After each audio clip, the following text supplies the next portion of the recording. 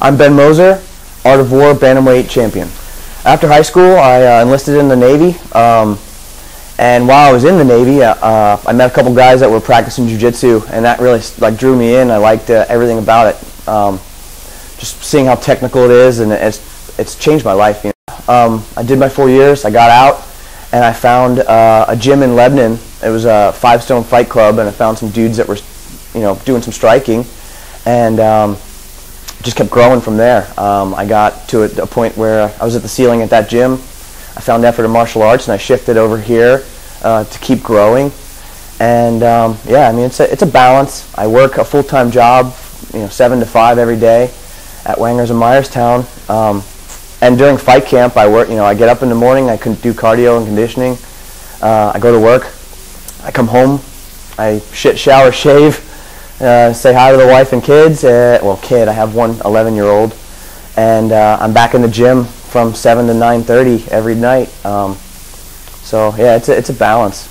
She's super supportive. She cooks for me, has meal prep, helps me with my weight cuts. So that's a huge plus to have a big support system. I want to make waves, man. I want to see if I can get the call, to World Series of Fighting or CFFC, or I just want to push myself as far as I can go. I feel like if I'm not pushing myself, I just feel like a lazy bag of scum sitting at home. I mean, my little one, she's super supportive too. She does gymnastics and stuff like that, and loves learning some stuff at home. I have a mat at home, and I teach them jiu-jitsu and stuff. And it's cool to just have a support system at home like that. What drives me is I don't know. I like the violence. I mean, I'm super happy dude all the time, but I get in that cage and I just like that shift for that that week. My mindset changes and I'm just ready to punish something. I don't know. I just like MMA. I've been working with Ben for about 3 years, and he fancies himself a grappler, and he certainly is, but I think he's pretty well-rounded. I mean, Ben's got strikes. His knees are just vicious. I've never seen him fire a knee that his opponent didn't get crippled by. So he's a good all-around fighter. I mean, it can go any way. It can be a knockout, it can be a submission victory. You can't. Who knows? I'm in the gym every day of the week, working on everything. Working my stand-up, working my ground game, working the clinch. I'm just preparing for anywhere this fight goes. Same thing we always did. Push him hard, grind, strike, grapple. I mean, Ben's all over the place, training with high-level guys. So he's putting his time in, he's putting his work in. As far as us go, same thing every day. Just do the work.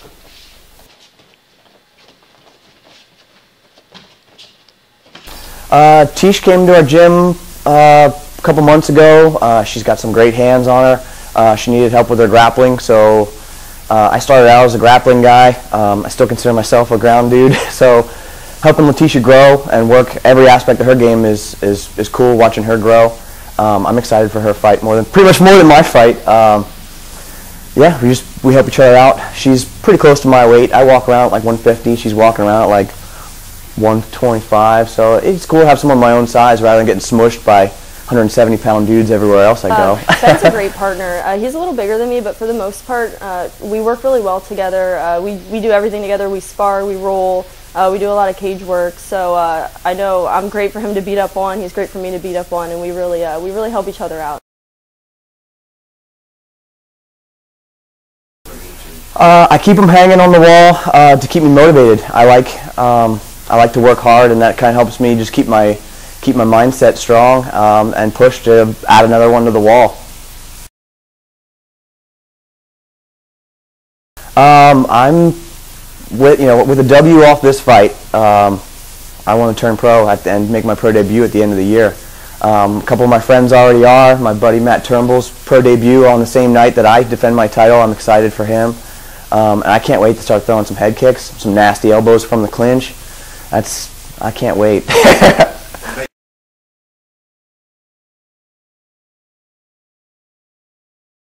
It's different once you fight another person. There's just a shift in a friendship. I'm friends with everyone I fought.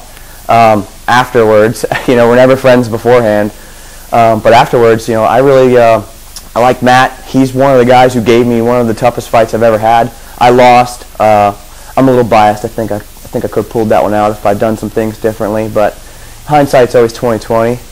I would love to fight Matt Turnbull again. I know we've talked about it before and stuff, and maybe that'll come down the road, but I'm actually going to train with them, one of these upcoming weekends here to get him ready too. So yeah, we are cheerleaders for each other. Stoked for you, bro.